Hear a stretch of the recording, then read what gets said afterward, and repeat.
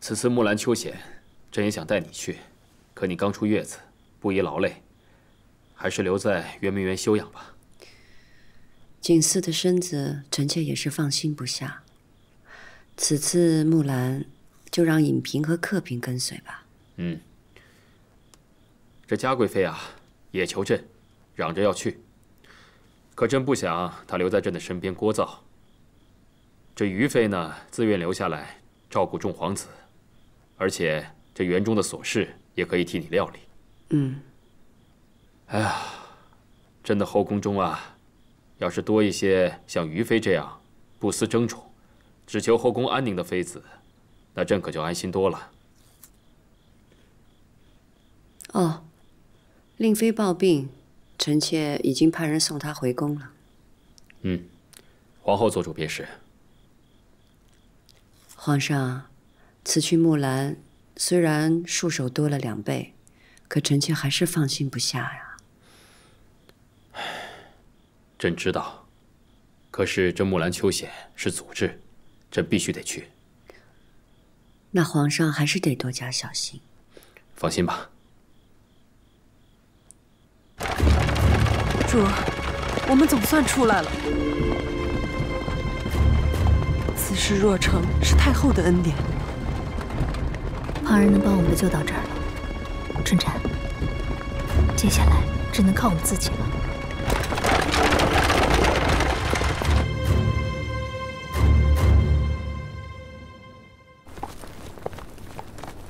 永成啊，哎，方才见你骑马，骑术进步了不少。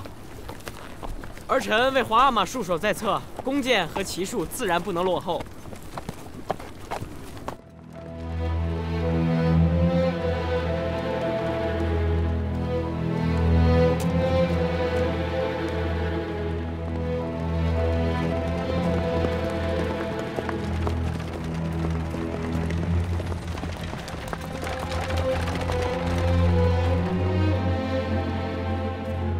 敬忠公公，敬忠，事情奴才都给您安排好了，只是还得委屈一下您。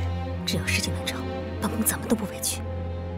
那咱走吧，走吧。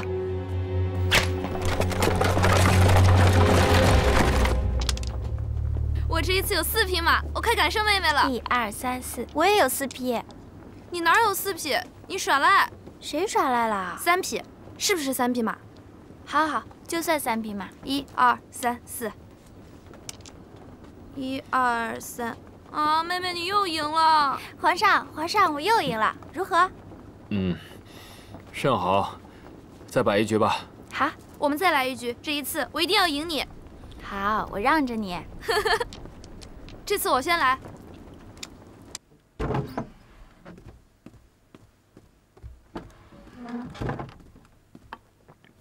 皇上，尹嫔娘娘和客嫔娘娘都已经回去了。哦，这回只有尹嫔还有客嫔跟来是吧？是，皇上，您要是觉得无味的话，蒙古王公们都有进献侍奉的女子。罢了，他们都有着相同的气性，过于豪迈，过于英气，甚是无味。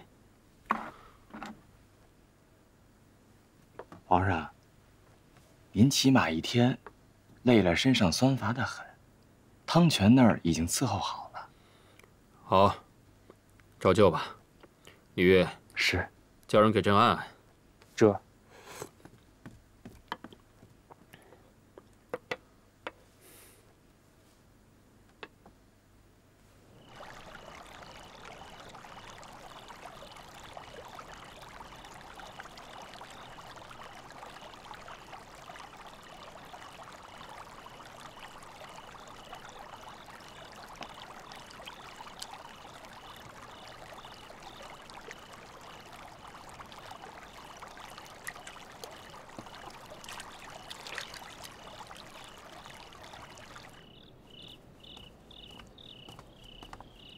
干嘛的？进来给皇上按摩的。仔细着点儿，好好伺候。走吧。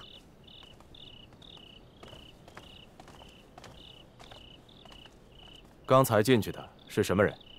来给皇上按摩放松的蒙古仆妇，是李公公安排的。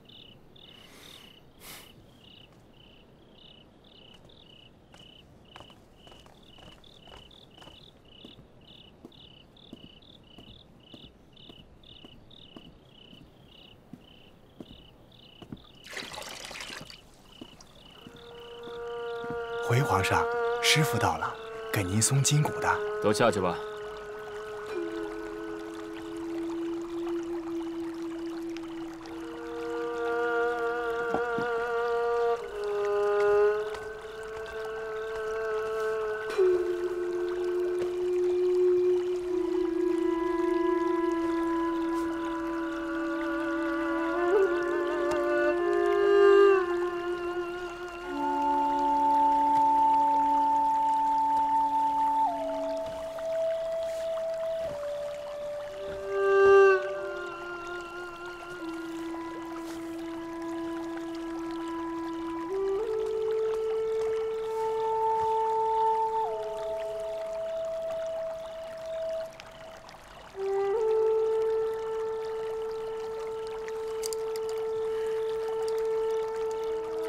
没用饭吗？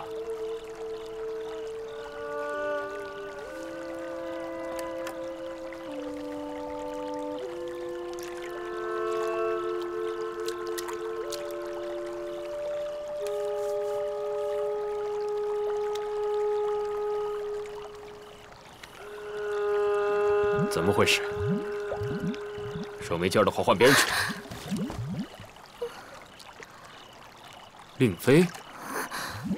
怎么是你啊？皇上，是臣妾。朕记得皇后之前说你病了，要回宫中休养，你怎么会来这儿？臣妾一直惦念皇上，想着若不见上皇上一面，哪日撑不住，岂不是终生抱憾？所以拼着一死，来了木兰围场。 那你病得要不要紧啊？回皇上话，臣妾一直见不着你，思念过深，忧思伤肝。如今见着皇上，有皇上龙气蔽体，什么病都好了。皇上，臣妾想您。你想朕好好求见就是了，弄成这个样子干什么？ 臣妾悲切，修见天颜，这般模样，还请皇上恕罪。你这大老远跑来，也算是有心。朕瞧你的样子，怪可怜劲儿的。起来吧。臣妾久未见皇上，但是始终以皇上喜好为念。今日新练了几曲儿。 有所精进，还请皇上品鉴。好，唱吧。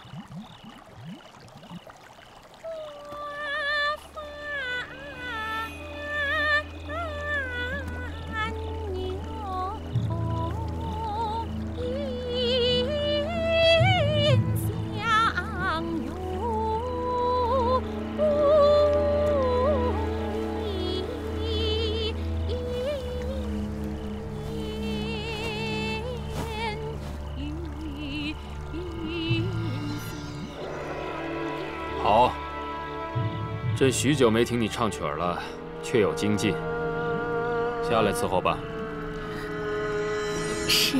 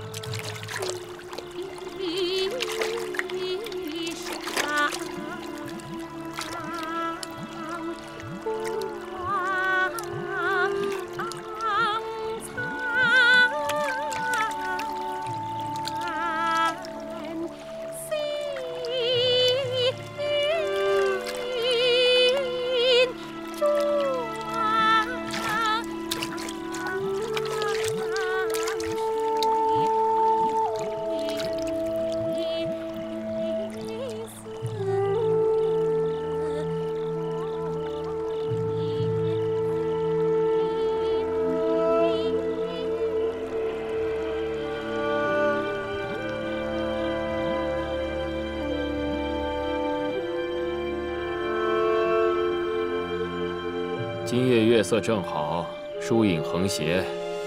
这个时候啊，宫里的凌霄花，大约也开得正盛啊。您救护臣妾那一日，宫里的凌霄花开得正好。皇上，臣妾一生有那一日得您一顾，是臣妾的3生之福。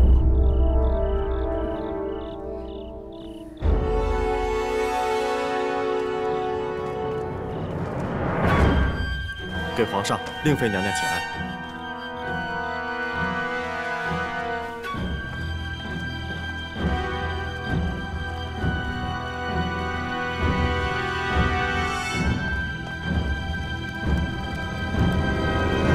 影嫔妹妹刚进宫不久，就能看见这么一出大戏，真是难得吧？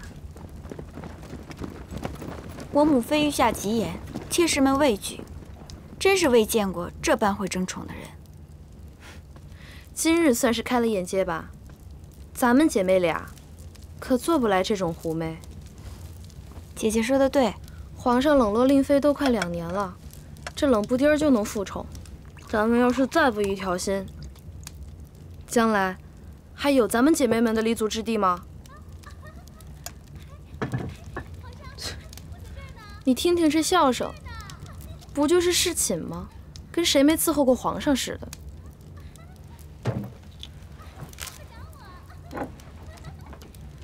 姐姐，你别生气了。你要是不喜欢听，就拿这个把耳朵堵上。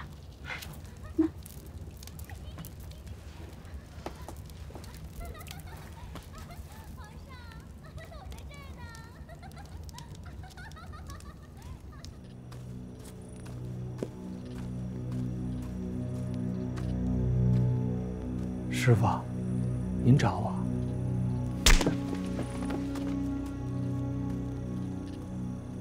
郡主，你如今竟敢弄鬼啊！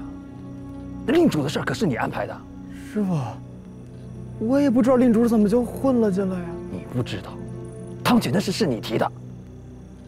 皇上每次骑马1天累了都要去泡汤泉，而且伺候汤泉的人是您安排的，我压根儿不知道啊。皇上，臣妾在这儿呢。你倒是撇得干净，那好好的仆妇怎么就换成令主了？这要没个内鬼，能成事儿？师傅，我真不知道，守着汤泉的是凌大人和晋宝。你少狡辩，令主失宠的时候，晋宝就没有替他说过半句话，倒是你，鬼鬼祟祟的求情。就算是我从前糊涂，可现如今我人在这地儿。 哪能安排人和车让令主出宫啊？我怎么也没这天大的能耐呀！师傅，您可别冤枉了我，说不定是宫里面有人安排了这事儿呢。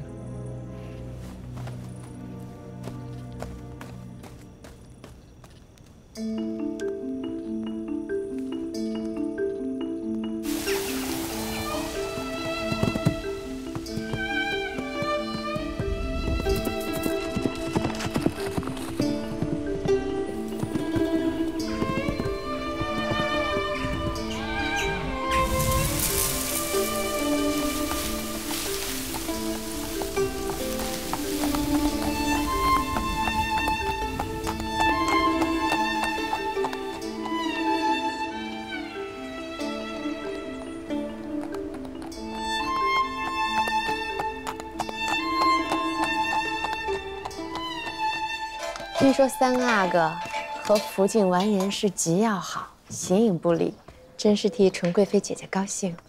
是啊，也是永璋的福气，他们夫妻这么和睦，我就盼着呀，他们能早日为皇上添个皇孙呢。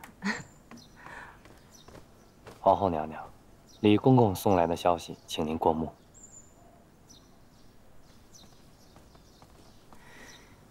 这什么事儿啊？这么着急？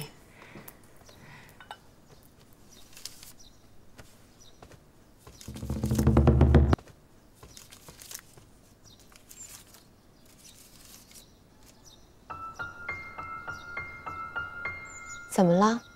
是皇上有事儿？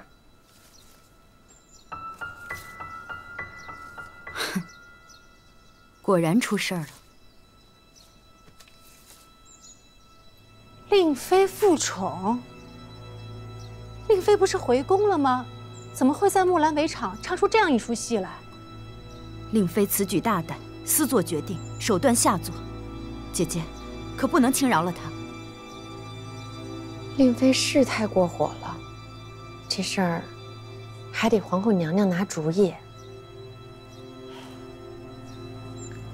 纯贵妃，本宫也希望永璋和福晋可以为皇室延绵子嗣，所以命造办处烧了一对麒麟送子的瓶子，希望他俩平平安安，早生贵子。你带回去给他们吧。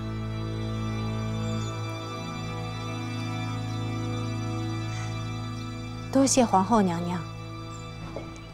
主儿，这令妃又复宠了，还真是潮落潮又起呢。皇上对您呀，永远这么不咸不淡的，您倒是能心平气和。咱们不在背后议论这些。奴婢只是想不明白，皇上他喜欢令妃什么呀？您真静温和，您又那么……别说了，今儿还没画画呢，回去再画几笔吧。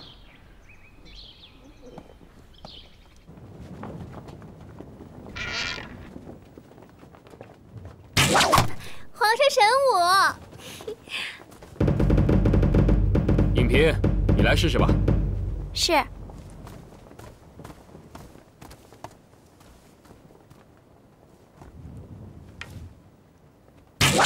好。不愧是蒙古女子，英姿飒爽的。谢皇上。皇上，影嫔妹妹骑术不差，射箭一家，不知令妃姐姐如何？皇上，臣妾不善射箭。令妃，没关系，本是玩意儿嘛，来试试啊。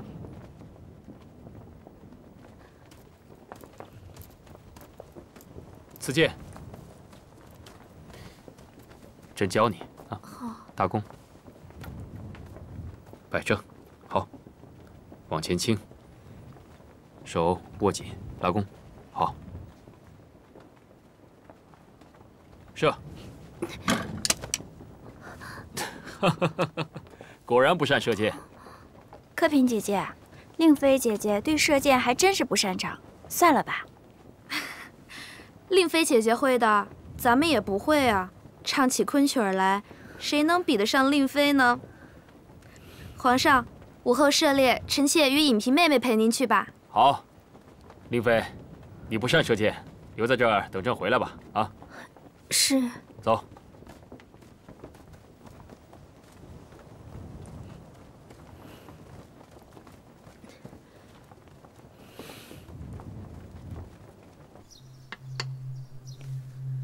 令妃在木兰围场闹腾得很，硬是把客嫔跟影嫔都比下去了。除了骑马射箭的飒飒之姿不说，还有温汤趁着昆曲的袅娜情韵，如何不动人情场？令妃为了向上爬，是不择手段的。她的这些谋算，就算告诉我们，我们也不会做的。她称病回宫，却去了木兰围场，这足以证明她品行低劣。是啊，令妃轻薄粗鄙，怎么就魅惑了皇上呢？这是她的短处，也是她的长处。长处，宫中嫔妃各有所长。如果以画作为例，我们到了皇上跟前儿，都以精成作，虽各有风貌，皇上大多也是欣赏。可令妃不同。姐姐此言何意啊？她现在的所知所想，都是由皇上不经意间一手栽培的，且她对皇上事事顺从，哪怕是陆学久邀宠之后，皇上失了面子，也并未降她的位分。如今，她有这般手段复了宠，说不准哪天又闹出什么更大的事情了。先不说她了，永琪如何？这眼下的风头，都是永成的。无妨无妨，回宫再说吧。该你了。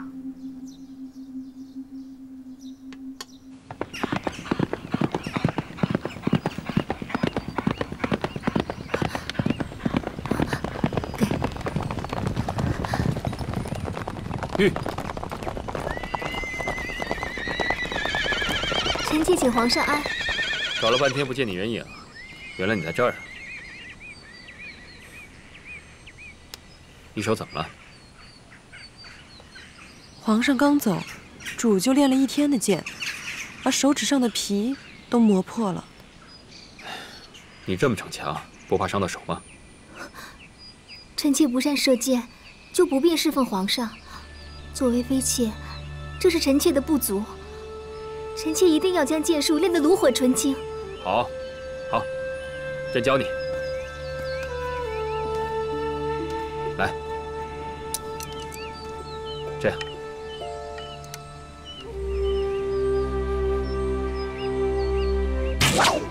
你看，皇上好厉害！再来。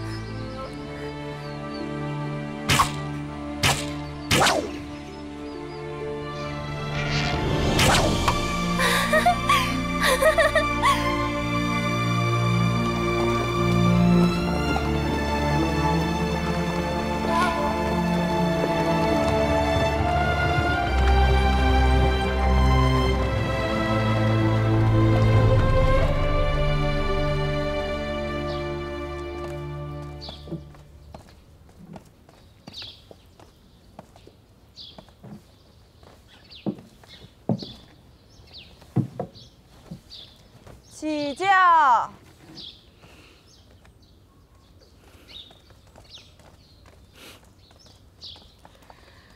给令妃娘娘请安。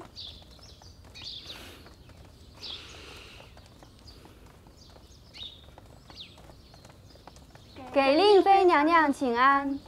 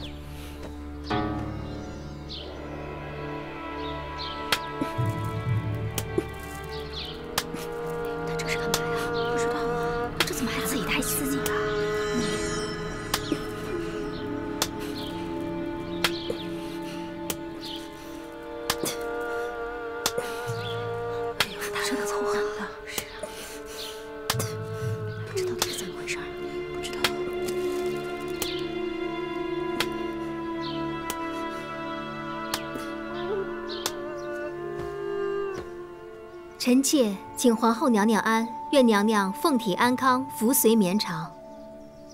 有令妃侍奉皇上，皇后娘娘自然安康。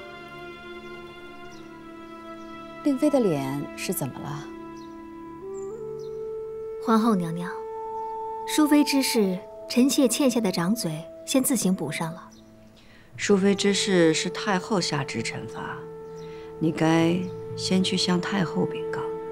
太后让容佩监行，就是让臣妾知道，受皇后娘娘管教是臣妾的本分，而且臣妾私去木兰围场，违反了皇后娘娘治下的宫规，所以是该先来向娘娘告罪。令妃明知违反宫规还要做，那就是明知故犯。臣妾自知犯下大错，甘愿受罚。令妃的病如何了？之前说是犯了肝气，才许你回宫休养。哪想到你千里迢迢去了木兰。臣妾想着自己病重，怕再见不到皇上，所以才冒死去了木兰。如今有皇上龙体印币，臣妾已然无恙了。既然已经无恙了，你又自己来领罚，那就今日起半个月，你每日行板柱之法2个时辰。春蝉，你是跟着令妃去的，杖责30。臣妾谢皇后娘娘。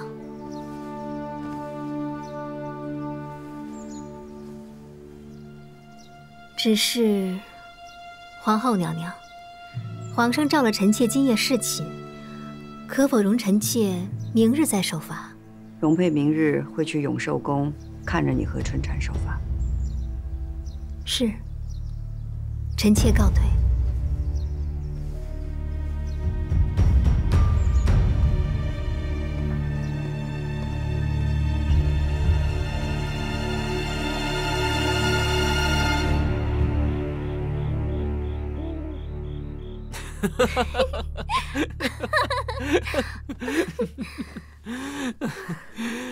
你呀，总是别出心裁，就像那日在汤泉畔伺候，总是让朕耳目一新。